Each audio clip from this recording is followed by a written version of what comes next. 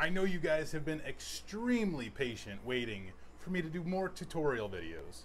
So this video right here is to tell you guys to please get prepared, because soon we will be doing more tutorials. But what I need you guys to do is head over to VirtualBox and download and install VirtualBox. That is a requirement once we get moving forward with some of the tutorials that we'll be doing. The next step is you're probably going to want to download the Windows Server 2016 edition. There's a link for that in the description. There's also a link for VirtualBox in the description. The third thing that you probably might want to download is Linux, and I'll provide a link to that below, and you can get the Ubuntu version.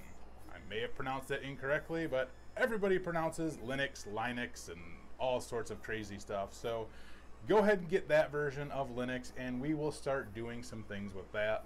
And look forward to some of the tutorial videos that will be coming across here soon. The first thing that we'll be doing, once you get VirtualBox installed, just install it, don't do anything crazy with it. Get Windows Server 2016 downloaded, don't do anything crazy with it yet, and get the Linux version downloaded, and of course don't do anything crazy with that either. After you guys have all that stuff downloaded, I'll probably wait like a week or two just to make sure everybody's on track with that. Plus I have to start building that content up a little bit. The first video that we will really do is installing the first VM, which will be the Server 2016. So we'll go through the process of how you actually build the virtual machine in VirtualBox, or create the VirtualBox in VirtualBox, however you want to word that.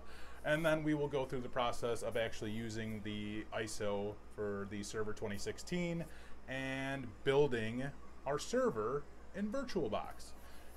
Once we do a few videos with that, we'll eventually move into the Linux portion of it, but I will definitely be starting out with the Windows stuff, because that is what I am most familiar with and what I'm most excited about doing. So you'll see here in the future some videos relating to that, and you'll also see some other tutorial videos. If you guys have something really specific in mind that you want to see, hit me up in the comments below. I'd love to hear your suggestions and try to provide any feedback that I can, and of course any videos, tutorial videos that I can. Other than that, I know you guys have asked for PowerShell, so I will eventually start getting the PowerShell stuff out.